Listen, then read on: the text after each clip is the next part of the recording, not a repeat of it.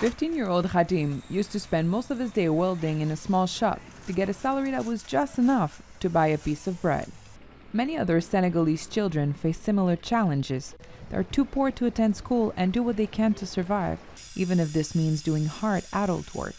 But Khadim faces additional challenges because he is deaf. In Senegal, like many other places in the world, deaf people are marginalized and have much less of a chance in life.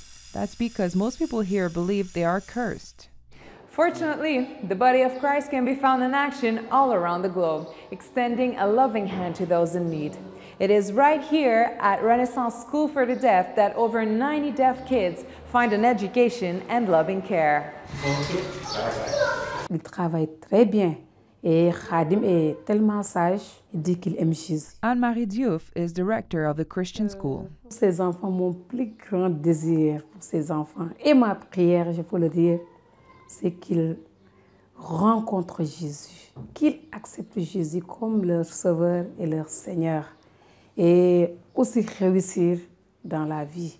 Overcoming a life begging on the streets. Khadim's mother says her son has changed. I praise God.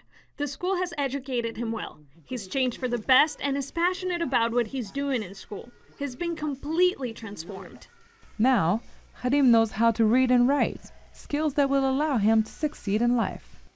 Renaissance School for the Deaf knows it can't help all Senegalese street children, but some of the hearing impaired are now acquiring skills and self-confidence because God is using people to change lives even in the smallest of places. Carolyn Belmer, CBN News, Dakar.